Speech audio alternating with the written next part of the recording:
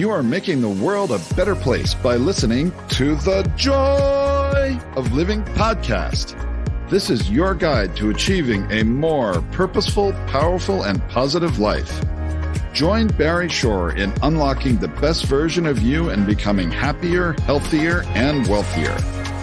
And now, here's your ambassador of joy, Barry Shore.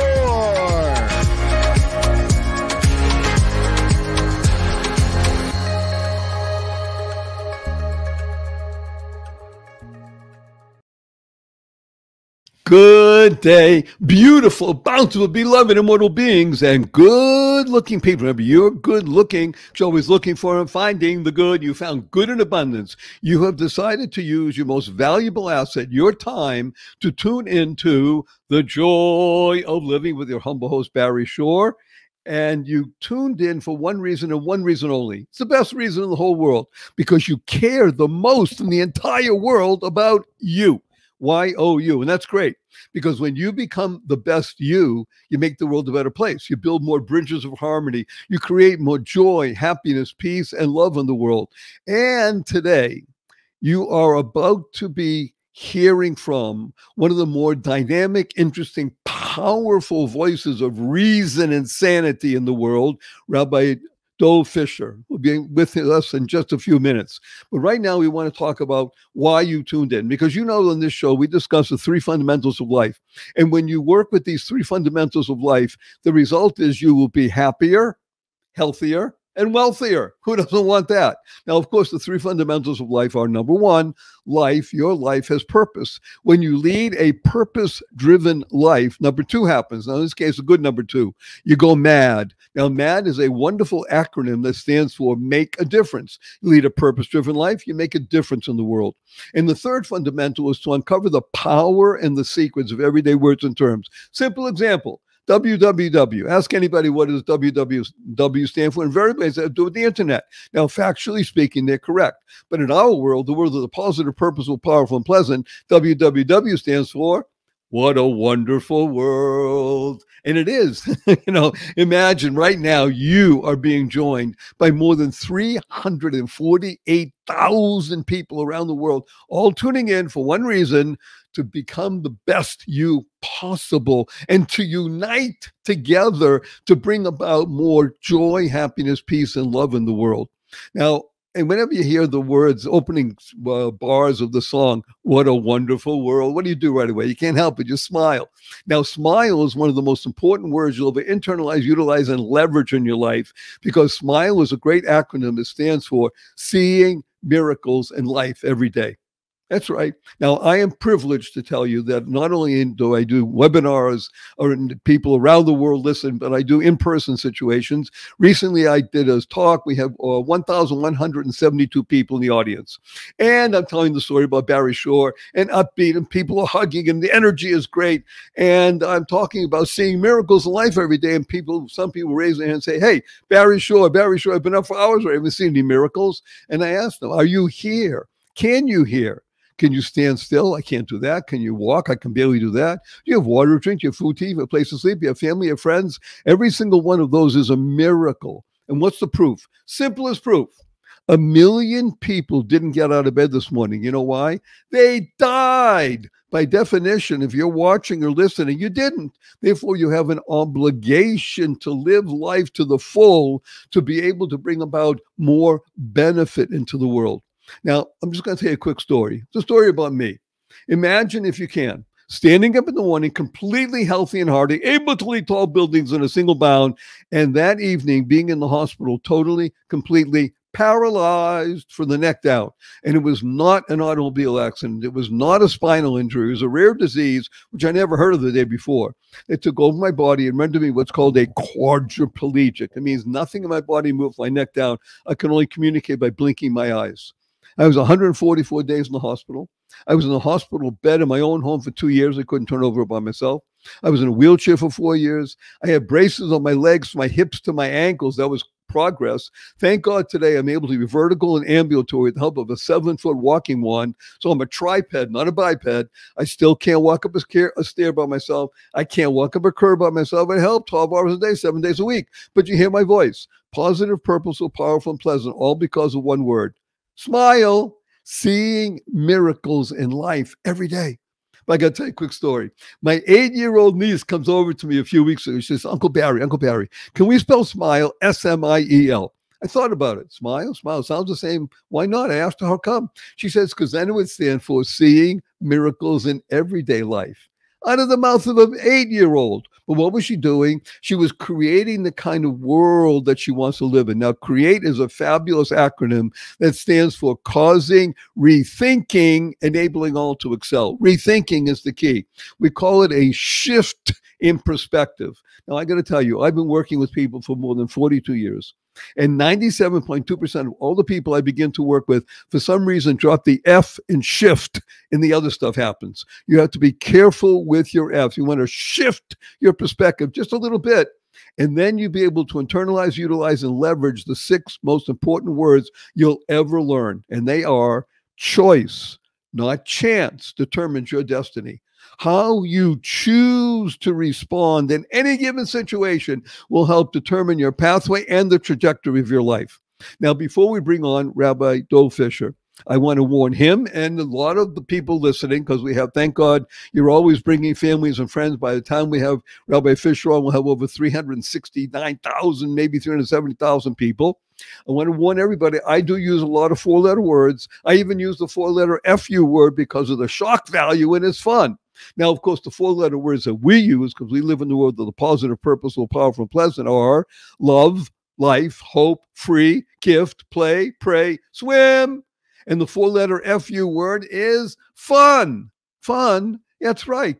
F-U, capital N, capital N. Now, right away, some people raise their hands and say, hey, Barry, sure, fun's only spelled with 3 letters. Not in our world. The world of the positive, purposeful, powerful, and pleasant is spelled F-U, capital N, capital N. So after the show, you see a family and friends. I want you to point your finger, have a smile on your face, a twinkle in your eye, and say, F-U, everybody. But add right away, capital N, capital N. You'll get their attention. Say, where'd you get that? So I listened to Barry Shore on the joy of living, and he had on amazing Rabbi Dov Fisher, and this is what they're talking about. You need to grab people's attention before you can even begin to speak with them.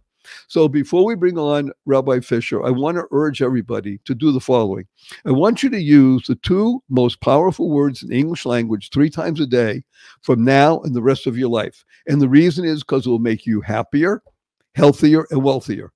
Imagine the following. You walk into your fancy coffee shop and you order a latte. You sit down. Somebody brings it to you. You say thank you, of course.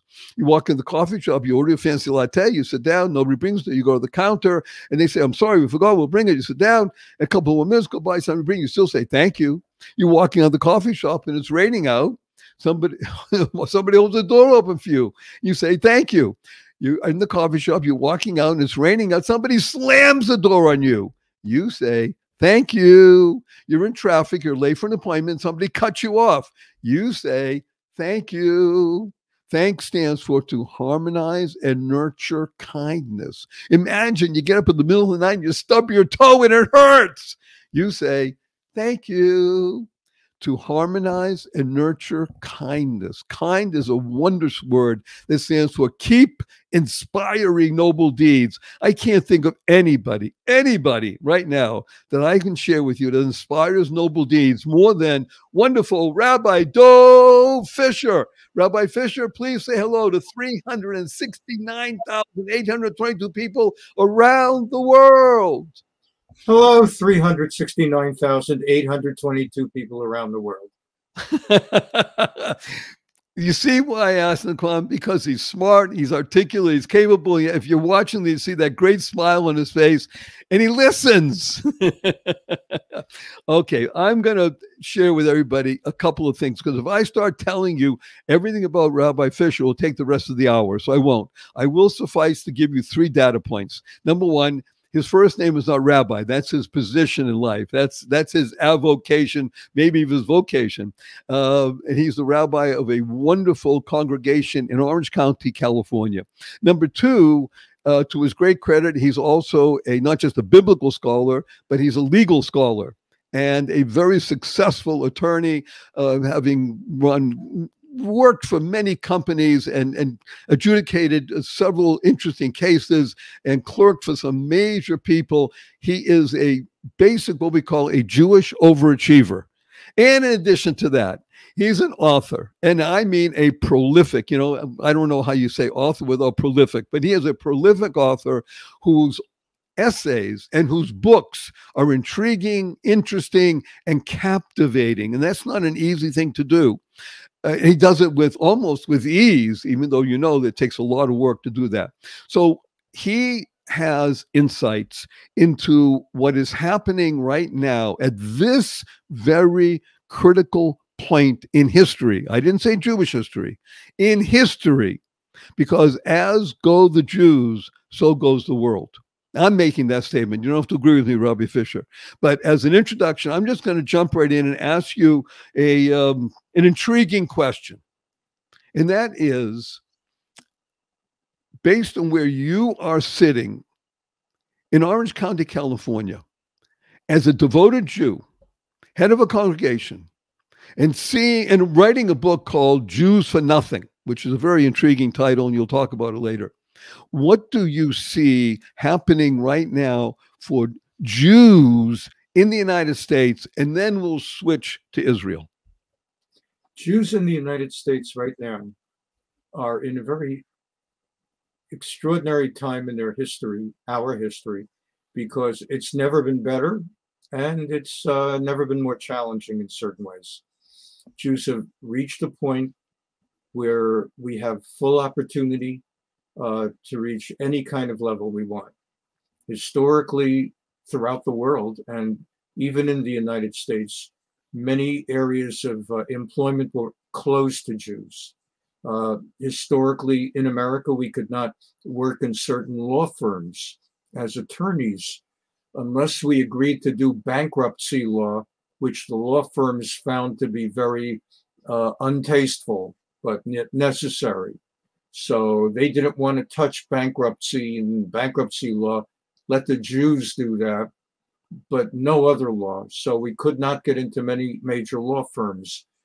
Many hospitals did not give admission privileges to Jewish doctors.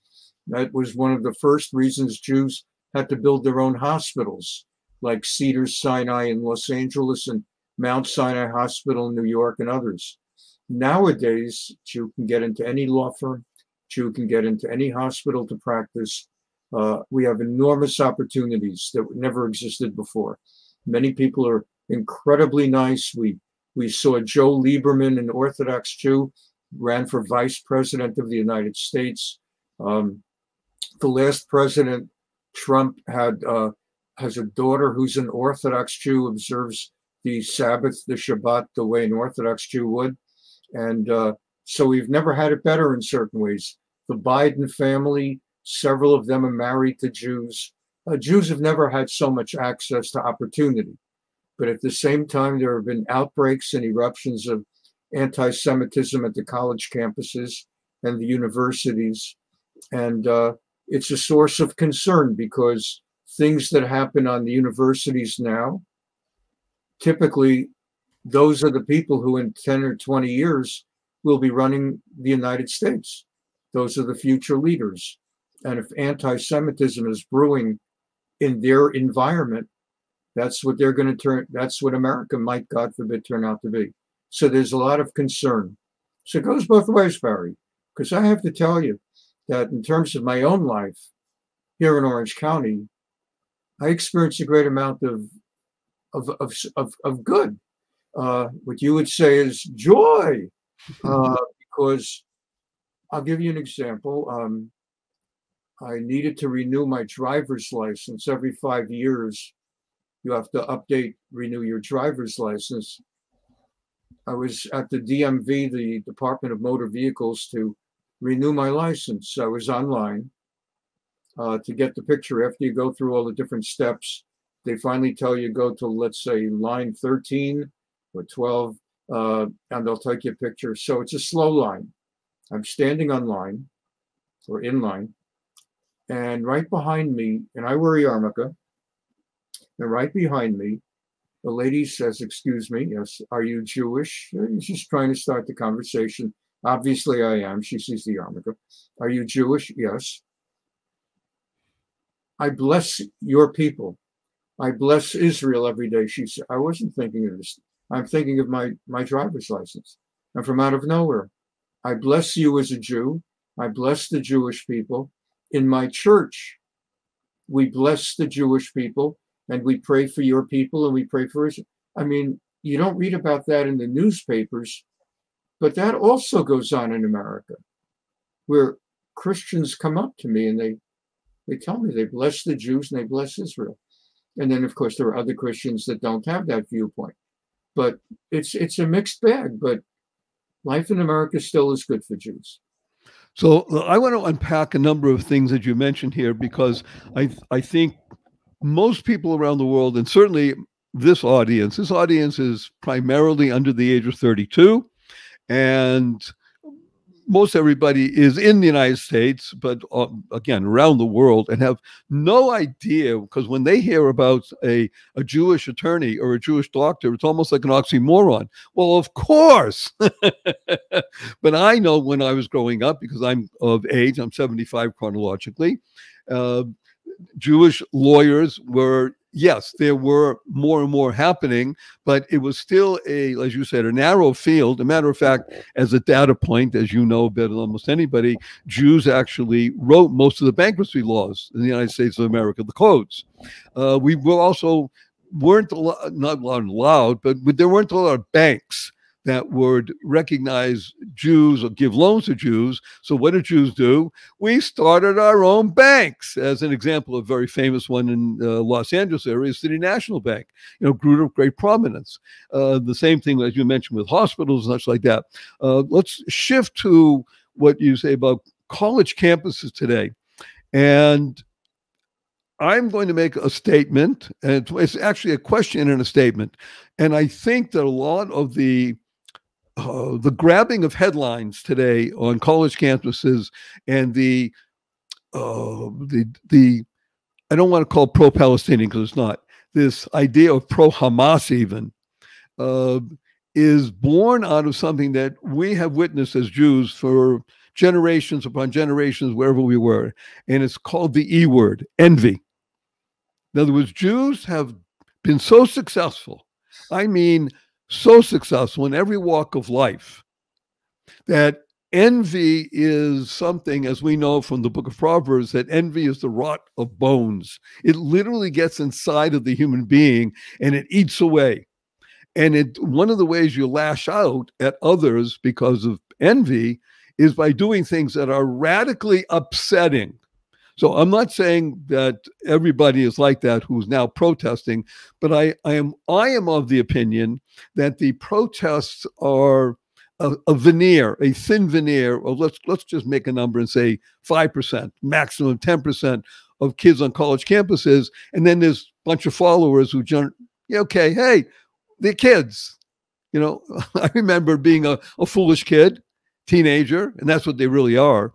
So I think that there is a combination of ignorance, meaning being unaware.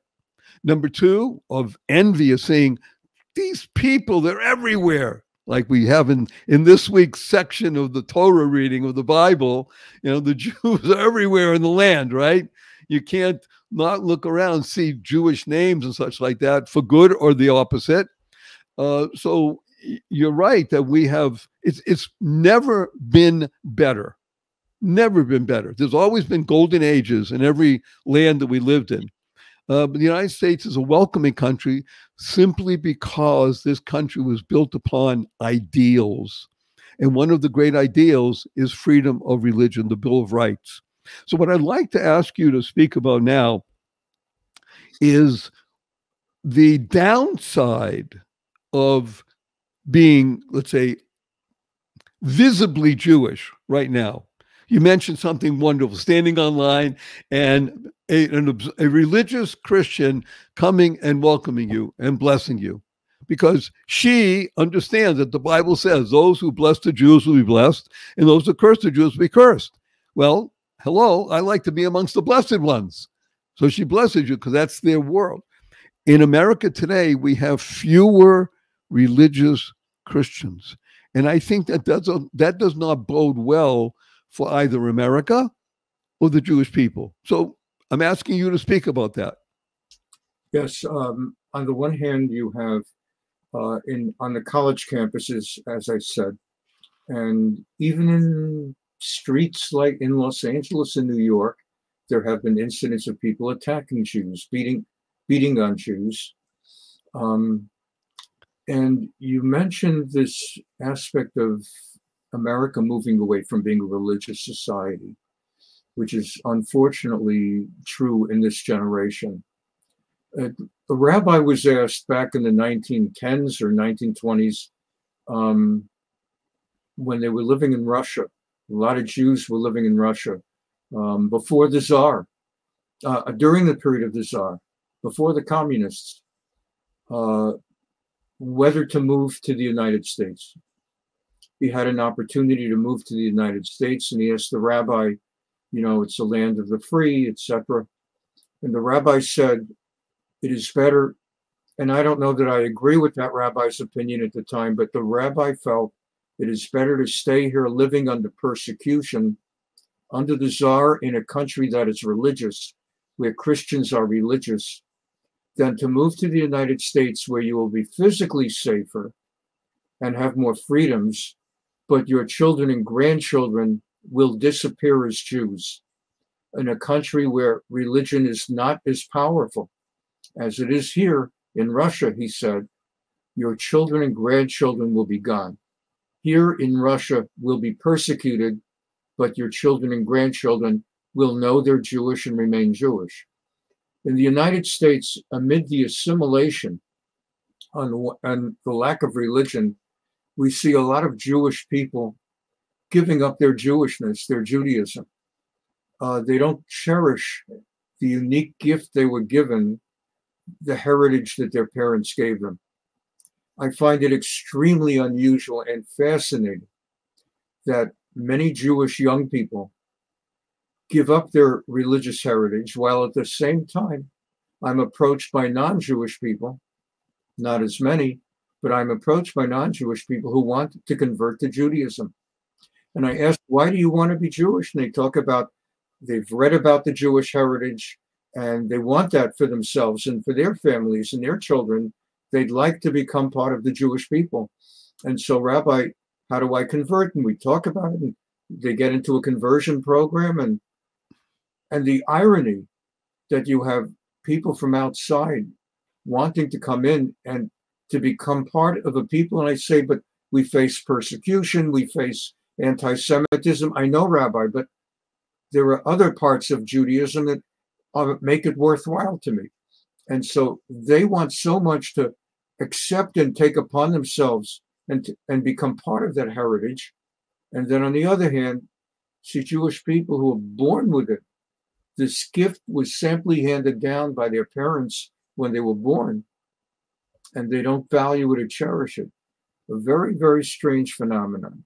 It's a phenomenon and it's a dilemma, and don't go away, because we have more of this wonderful, amazing Rabbi Dov Fisher on the other side of this break, and we have sponsors that love us. We urge you to patronize them. We wouldn't have them on if we didn't believe in them, and so we'll be right back on this brief message with wonderful Rabbi Dov Fisher.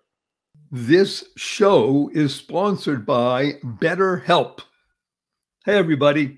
You know me, Barry Shore, and you know my story. Standing up in the morning, able to leap tall buildings in a single bound. That night, being in the hospital, totally, completely paralyzed. Talk about a change of life. I was faced with lots of issues, difficulties, paths forward, if there was to be one. And I'm here to tell you that finding advice from professional people makes all the difference, certainly in my life. And I would urge everybody to consider doing so in your life. And if you've ever had the opportunity to find someone or some two people that are really matched up with you, then you know it makes a difference. I urge you to consider using BetterHelp. BetterHelp, if you're thinking of starting therapy, give BetterHelp a try. It's entirely online, so it's designed to be convenient, flexible, and suited to your schedule. Just fill in a brief questionnaire. I've done it to get matched with a licensed therapist and switch therapists anytime for no additional charge. This is your opportunity to make a difference and become the best you possible. Let therapy be your map with BetterHelp. Visit betterhelp.com/joy of living today and get 10% off your first month. That's BetterHelp, HELP.com/joy of living. BetterHelp, HELP.com/joy of living. Best wishes. Bye now. Good day, beautiful, bountiful, beloved, immortal beings, and good-looking people. Maybe you're good-looking, so always looking for and finding the good. We found good in abundance. Our cup runneth over with good. His name is Rabbi Dov Fisher. He is a remarkably eclectic, accomplished, wonderful being who is the point of the spear of Jewish thought and activity certainly in California and throughout the United States of America. And in addition to that, he's a very successful practicing attorney. Again, we call them basic Jewish overachievers. And we were just discussing how it is that people who have the heritage, they have the treasure in their hands and somehow let it slip through, and others who are now seeking it out because they recognize that being Jewish is a benefit in life. And not just life, but for your children and your children's children, generation to generation. That's actually the genius of the Jew. It is not for the immediate moment. We are what's called the eternal people. Now let's go and talk about a very touchy, difficult, interesting situation. And one of the essays I read that you penned recently, Rabbi Fisher, which is that you've been inoculated against anti-Semitism.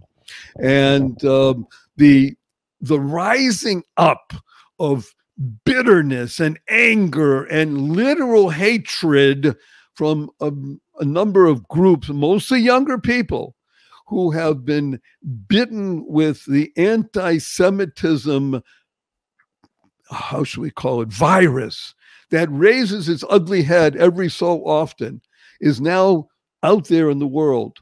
And you see it throughout the United States of America, and it's taking on very virulent forms again. And it's been expressed, of course, in slaughter in Israel on October 7th, on a great Jewish holiday. Slaughter and rape and pillaging on a level that shocks anybody who is paying attention, except for the ones who celebrate it. So I need you, please, to speak to our vast audience. How does this compute? How is it possible for someone to even think that they are celebrating such villainy? The study of 2,000 years of Jewish exile has brought to, for those of us who've studied it deeply, there has been so much anti-Semitism. And by the way, I'm not a victim, and I don't think of myself as a victim. And Jews must not ever walk around so deeply obsessed by anti-Semitism that they walk around feeling they want to be added to the list of victims. We're not victims. We succeed, and that's my sense. I'm a success. I'm not a victim, even in the face of anti-Semitism. But we have faced so much anti-Semitism in the last 2,000 years that I have said I'm inoculated to it. It's like after you've had a certain cold, a certain virus, your body develops antibodies so that it can fight off the virus the next time it shows up. That's how inoculations work when you go and you get all these immunizations. They give you a little bit of that illness, a little bit of that virus or whatever, It allows your body to develop antibodies to it and fight it off. I have been exposed to so much anti-Semitism that it's created antibodies. I shrug it off. As long as they keep their hands off me, I don't care what they say. If I'm walking, I've had situation where, you know, we Orthodox Jews, we don't drive on the Sabbath. So on Shabbat, as I'm walking home from synagogue, I have about a 30-minute walk. I'm about a mile and a half I live from my synagogue. So it's a 30-minute walk. It's good and healthy. And once or twice a year, because I have a yarmulke, I'll be walking, minding my own business, maybe even having a conversation. Some car shoots by in the street, and they yell out the window something about Jews, something hostile and hateful about Jews. And I'll hear it once or twice a year. Sometimes I'll see another person with me get all upset. My attitude is, I'm inoculated. I've heard this enough times, doesn't shock me. Now, when I heard on October 7, after, first of all, being Orthodox, I did not listen to the news or can't use any electronics or electricity on a day like Shabbat, Saturday. On top of it, it's Shmini Atzeret. As you said, it's one of our holier days. And it was actually the end of the Jewish holy season. It started with Rosh Hashanah, then Yom Kippur, Sukkot, etc., into Shmini Atzeret, Simchat Torah. Or in Israel, it's just Shmini Atzeret. And we hear that in one day, truly animals, not even human beings, came into Israel, crossed the border, and they slaughtered 1,200 human beings in one day, most such anti-Jewish murders in one day since Hitler and the Holocaust. They went to, and they actually started with people who are peaceniks, who actually are the ones who most want Israel to give up land even, because they trust that they trusted the people in Gaza. Oh, these people, they're good people. Many of those who got slaughtered lived in southern Israel in kibbutzes, where they had Arab workers working in their homes for years as practically members of the family. And they had no idea that these people from Gaza who came into their homes and for years were practically part of their family and were being paid by them at wages far higher than anything those people could have earned in Gaza. It turns out those workers were making notes. Who's in which room? How many people in this home? What are their names? Did it have any dogs? Where did the dogs stay?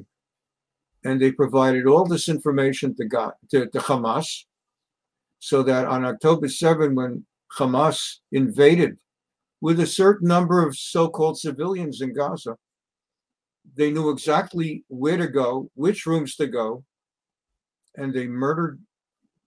They murdered in ways that are unspeakable in our universe. Not only did they stab people to death, they beheaded. They went murdering babies. In one kibbutz, they murdered 40 babies. They beheaded the babies, took off their heads, decapitated them. In Jewish law, when someone dies, he or she is buried, and if God forbid they have to be buried whole. If God forbid they lost an arm, if possible, their arm has to be buried with the rest of them. If there was, let's say, a car accident, God forbid, they lost an arm in a car accident. In Jewish law, we don't just bury most of the body, but we bury with that arm. In fact, if there's blood at the scene of the accident, they gather, if it's moist enough that it can be recovered, they take cloths and they gather all the blood and they put the cloths in the burial site, also in the grave site, in the coffin. So here, you want to bury these babies properly, and you have 40 dead babies and 40 heads all over the place, and you have to figure out which head goes with which baby. And there actually are rabbis and volunteers who had to figure that out. They cut out the heads of babies. There was cases where they saw pregnant women and they cut the fetus out of the woman while she's alive and then stabbed the fetus to death and stabbed the mother to death.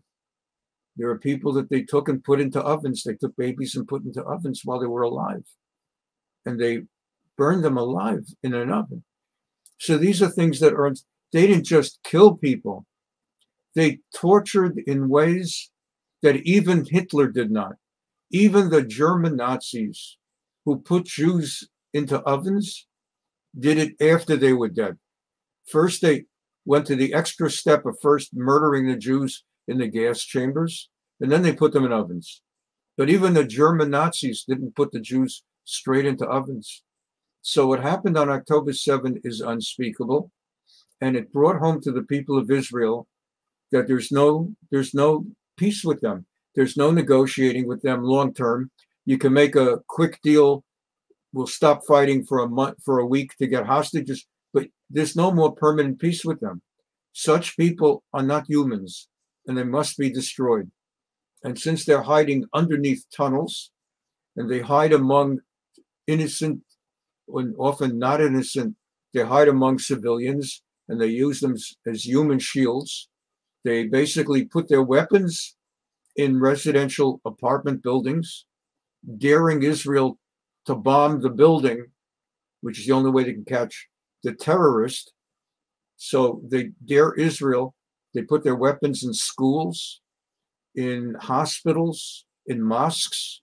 They dare Israel go and here's where all our weapons and rocket launchers, grenades, rifles, it's all here, right here, the IEDs, the improvised explosive devices, in the mosque.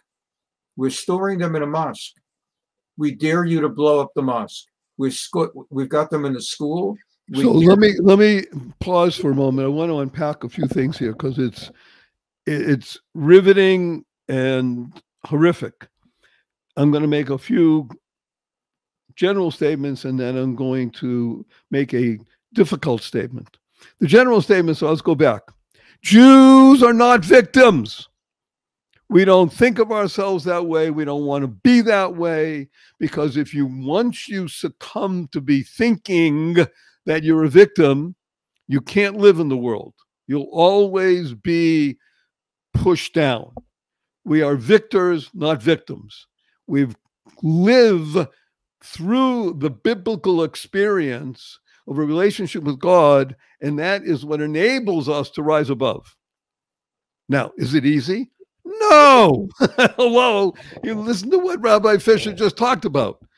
What we must do and what we are doing is concentrating our effort to defeat a heinous enemy. First, you have to understand that there's an enemy. If you don't understand that, you can't beat it. So you have to know that you're dealing with what we call two-legged beings posing as human. And we must eradicate the evil. To turn a blind eye and say, well, we'll do the best we can, it's not going to work. This is a moment, a pivotal moment in Jewish history, in Western civilization, in the world, where evil must be confronted and defeated. Again, I'm saying this, you don't have to think, Rabbi, I'm not putting words in Rabbi Fisher's mouth.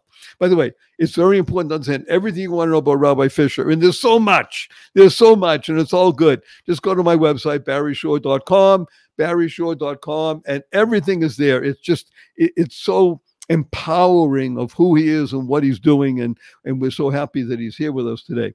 I want to go back to something else that you mentioned, because it's indicative of the experience of the Jew wherever we live. So you mentioned walking home from the synagogue, and every once in a while there's an epithet hurled. We don't mind epithets that are hurled. We mind rocks that are hurled or bombs and things like that. Epithets we can handle. But there's a great rabbinic figure who just passed away recently, a few years ago, named Rabbi Avigdor Miller. May his name be for a blessing. And I learned something from him decades ago. And he learned it from a wonderful Jew named Montefiore, Moses Montefiore. And the idea of, let's say, walking along in New York on Eastern Parkway where he lived, and somebody yelling out an epithet, he would stop and say, "Oh, ho, ho, thank you. You recognize me. I'm a Jew." That's who we are. We are beloved of God. Now, some people say, "What are you talking about? That's chosen people's stuff." Yes, hello. We've been chosen to be what we'll call, for want of a better term, that point of contact, that lighthouse, that beaming lighthouse that President Ronald Reagan used to speak about the United States, because the United States is based on biblical principles. We want to be a light unto the world. That is our role as Jews. And I think you might agree with me on this, Rabbi Fisher. I know you will. We only have a few more minutes before we go to break. And just in the couple of minutes, I want to mention two things. Number one, we talk about our podcast, which is called The Joy of Living, not the joy of living, the joy of living. Joy is a fabulous acronym that stands for Journey of You, because that's what joy is all about. That is the essence of the Jew. Jews are literally marinated in joy because we know it's a journey, and we love the journey because we're not here just for ourselves. We're part of a continuum. People who came before us, people will come after us, because that's who we are. We are an eternal people. And I'm going to ask Rabbi Fisher to speak about what he calls the two-state solution as the final solution when we come back right after this break. Okay, Rabbi Fisher? So we'll be right back after this break. There's more Rabbi Fisher on the other side. Don't go away. What if you could shop at your favorite local stores, swipe your current credit card, and get extra cashback rewards? And what if you could also have donations sent to your favorite cause at no extra cost to you? What if this amazing program was absolutely free and very simple to set up? Well, What If is here. Welcome to Einstein Cares, where your everyday shopping gives you and your favorite cause extra money. It's fast, it's easy, and effortless.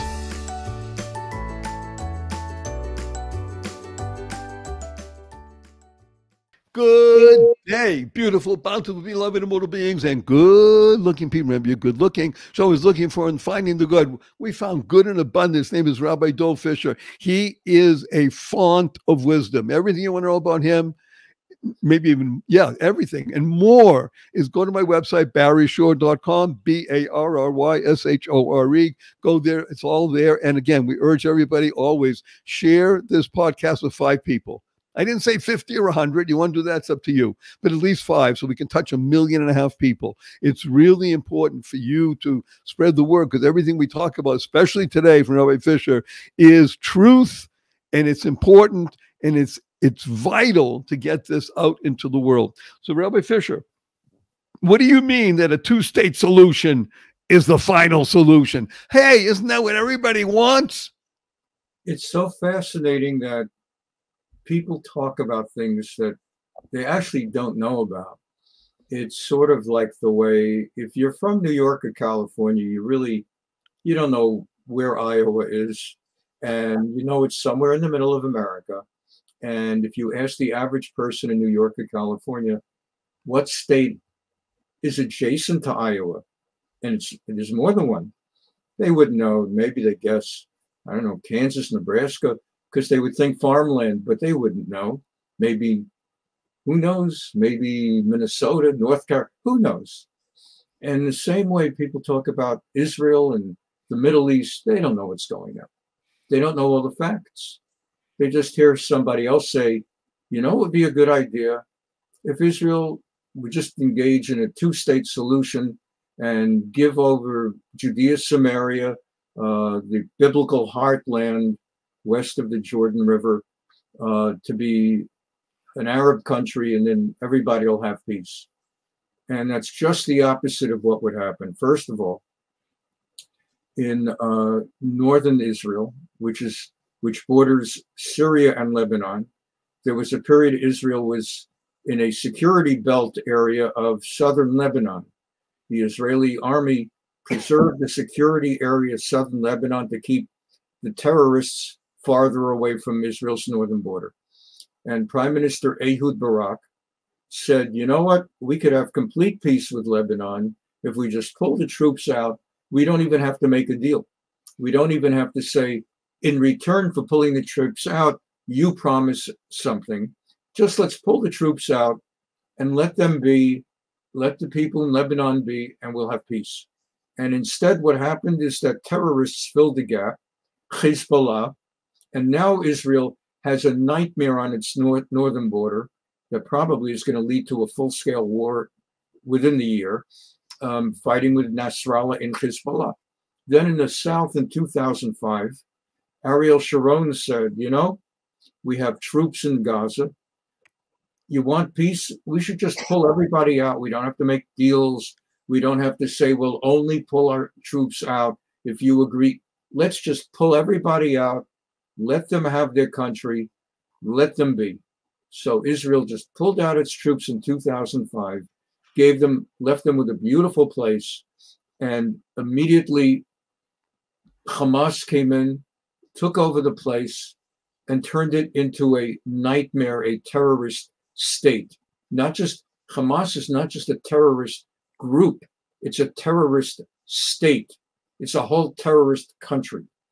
If Israel were to give up the land in Judea Samaria that now is called Palestine Authority, and if they would agree to let that be its own country, a so-called Palestinian state, Israel would have a third front to have to deal with. Not only would they have bombs and rockets being shot every day from the south in Hamas and Gaza, and from the north, Hezbollah and Lebanon, but they would have it coming at them from Al-Fatah, and the east, it would be coming at them. Everybody in Israel would have to live underground. The whole place would have so many rockets flying from every direction that the Israelis wouldn't be able to live anymore. So now we go back a step. Okay, I understand why for security, Israel cannot let that be a country.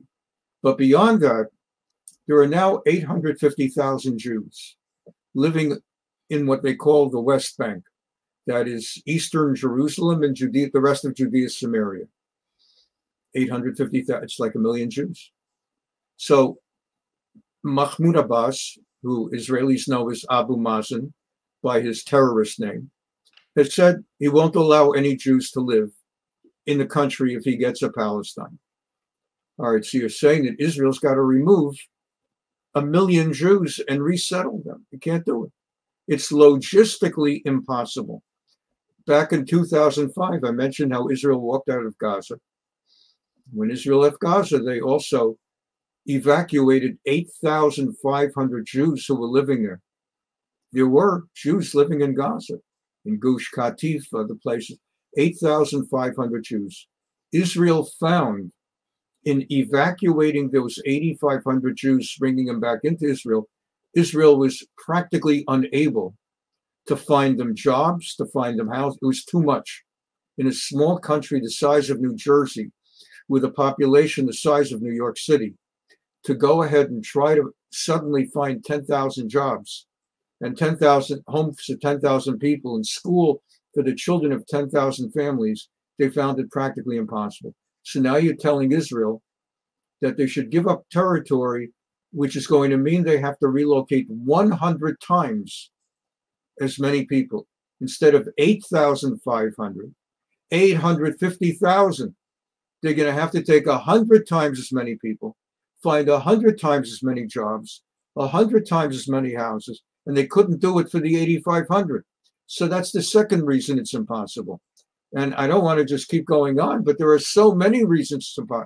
Third of all, Israel has every right to that land. Israel, when Britain was given the Palestine Mandate after World War I, that included everything that today is the country of Jordan, plus everything west of the Jordan River. And there was a two-state solution. Britain decided we'll make peace. And the peace we're going to make is we're going to give the Arabs 78% of Palestine. And so the Arabs were given everything east of the Jordan River, and the Jews initially were given everything west of the Jordan River. And then the Arabs decided instead of calling their land Palestine, they gave it a different name. They called it Transjordan. And it was a long name, so they changed it. They shortened it later to Jordan. And the Jews were given west of Jordan, west of the Jordan River. And initially that was called Palestine. Back in the 1920s, 30s, and 40s, Jews in America donated to help financially the Jews living in Palestine. West of the Jordan was just known as Palestine, what now is Israel. And Jews gave to the United Palestine Fund, the United Palestine Appeal. The Jewish newspaper in Israel in those days was known as the Palestine Post. It was Palestine. Palestine, Jews are the Palestinians. And then later, when the country was created, they changed the name from Palestine, but the Jews were the Palestinians. They changed the name from Palestine to Israel the way other countries changed their names. For example, Rhodesia changed their name. It used to be called Rhodesia. Now it's called Zimbabwe. There are many countries, Siam, if anybody goes to see the musical, The King and I, the King of Siam, now it's called Thailand. Many countries, many cities changed their names. New Amsterdam became New York. I can go on and on. I could list 100 of them. So Israel is Palestine. And the notion that, number one, you're going to give up the security and create a third military front in light of what happened in the north with Hezbollah and the south with Hamas, that you're going to give that over on the east. Number two, how are you going to move 1 million people and find them jobs? And number three, you have a right to that land anyway. It's your land. For all those reasons, it's impossible to have a so-called two-state solution where Israel would give up the so-called West Bank, what we call Judea Samaria. It's never going to happen. Never going to happen. Everyone talks about it. Everyone says, well, maybe. It's never going to happen. It's never going to happen. Let's hope and pray that what you say is true, because if it did happen, it would be the end of this remarkable, wonderful, amazing, prolific, beneficial, positive, pleasant place called Eretz Yisrael, the country of Israel, which is one of the most dynamic places in the entire world because it's populated by people who are impossible to hold down. We'll finish up with a couple of other nice data points that you've helped me understand over the years, and it's a lot of fun. Here you have a country, let's just pick a number. It's less than 10 million people, the total, and that's not just Jews. People who live in Israel are Jews, Arabs, Druze, Muslims, Christians, people from Ethiopia, people all over the world. It is truly one of the most eclectic countries in the world outside the United States, maybe even as eclectic as the United States of America. It is a truly dynamic place. Now, if you contrast that with the surrounding countries, all the way from Morocco on the far, I guess that is east, all the way through to Iran, all those countries in between, including Turkey, are all Arab, not Arab, they're all Muslim countries. 22 Muslim countries with hundreds and hundreds of millions of Muslims. They don't produce in 3 decades the number of books that Israel produces in 2 years. They don't produce the number of inventions in 70 years that Israel produced. But again, part of this goes back to what we said earlier about people on college campus say. It's called envy. People are envious of success. We are a people that is blessed. And are we smarter than other people? Yes. Are we more perseverant than other people? Yes. And I think it's the perseverance coupled with that ability to utilize our God-given talents that is unique to Judaism that creates an environment that other people find so attractive. Yes, there's envy in the world, and that, I think, drives a lot. But that's not going to happen. I love, and I'm very happy, and I think our listening audience very happy that you've mentioned data points, factual aspects, and saying it's not going to happen. And to think it should happen is a death knell, not just for Israel. It would be the death knell for what is called the Middle East, even, and certainly for Western civilization, which, by the way, is one of the tenets of the bad people. The bad people do not like Western civilization. And they admit it. The good news is they admit it. The bad news is that the blind people in the West, who are so filled with success that they can't even fathom and understand where it came from, and therefore they're willing to learn other things. Well, I'm sorry to say these words, wonderful Rabbi Dov Fisher, that we've come to a conclusion of our time. We have 3 questions for you. Are you ready? I'm going to ask you 3 quick questions. You ready for these questions? Number 1, will you come back again? God willing. Okay. He's willing. Will you be willing? Sure. Thank you. Number 2, you have 80 seconds to answer this question. What is your most fervent desire? My most fervent desire is that my wife join me in making Aliyah, in moving to Israel. I currently live in California. I had plans with my previous wife to move to Israel, my wife Ellen of blessed memory. Tragically, she died at a younger age from cancer 3 years ago. And I was blessed to find a sweet, darling new wife.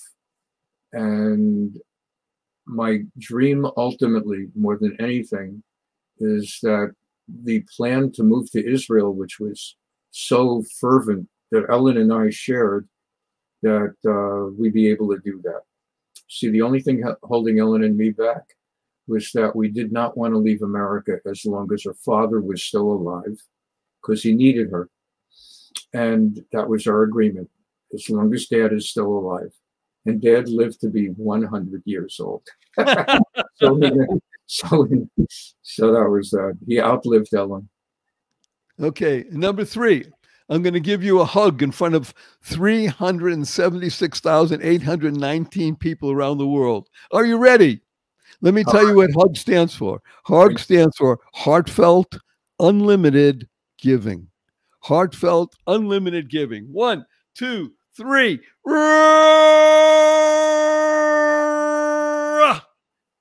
You're listening to The Joy of Living with your humble host, Barry Shore, and our fabulous guest, Rabbi Dov Fisher. And remember, on this show, we work with the 3 fundamentals of life, and these 3 fundamentals of life will enable you to be happier, healthier, and wealthier. They are, number 1, your life has purpose. When you leave a purpose-driven life, you go mad. Number 2, your mad stands for make a difference. And number 3 is to unlock the power and the secrets of everyday words and terms, such as WWW, what a wonderful world, smile, seeing miracles in life every day, or as my 8-year-old niece says, seeing miracles in everyday life. Learn to create the kind of world you want to live in, causing rethinking, enabling all to excel. That means a shift in perspective. Keep that F in place. Shift in perspective, and utilize, internalize, and leverage the 6 most important words you'll ever learn. And they are: choice, not chance, determines your destiny. Choice, not chance, determines your destiny. Learn to use 4-letter words: love, life, hope, free, gift, play, pray, swim. And tell the world, when you see your friends and family after the show, Barry Shore wants to teach the world to F you. Capital N, capital N. That will give you a hook and a reason to talk about, what did Rabbi Fisher have to talk about? Wow, listen to this. And you can tell them all the things that we discussed today. And I urge everybody, use the 2 most powerful words in the English language 3 times a day from now the rest of your life, and you will make a life that's more happy, healthier, and wealthier. And these 2 words are: thank you, thank you, thank you. Thanks stands for to harmonize and nurture kindness. And on that wonderful note, fabulous, wonderful Rabbi Dov Fisher, we're going to give a blessing to everybody. That blessing is: go forth, live exuberantly, Spread the seeds of joy, happiness, peace, and love. Go mad. Go make a difference. Don't go. Thank you for listening to this episode of the Joy of Living podcast. Now that's another step towards your healthier, happier, and wealthier life. Never hesitate to do good in the world, no matter what the situation. Join us for another upbeat discussion next time at barryshore.com. And be sure to leave a rating and subscribe to the show to get more conversations like this. And remember to share it with your family and friends too. See you on the next episode.